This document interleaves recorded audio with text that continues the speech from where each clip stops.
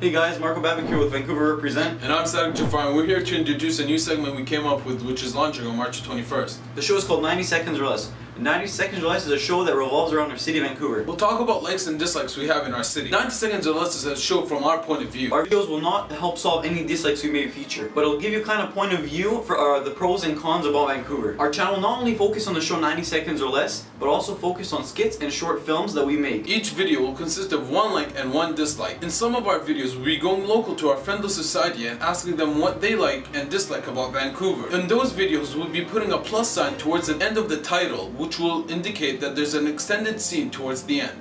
As mentioned before, the show will be from our point of view and what we think is use about living in Vancouver. So basically, our opinion. Correct. We're not professionals, we're here to have a good time and show you guys what we like and dislike about our city. So stay tuned for our first episode coming on Wednesday, March 21st. In order to get notified when our first video launches, we recommend that you subscribe to our YouTube channel, as well as like our Facebook page, links in the description below. That's been it for the news show that's launching March 21st. I'm Sadik Jaffar. I'm Marco Babbitt, and have a great day guys. Peace out.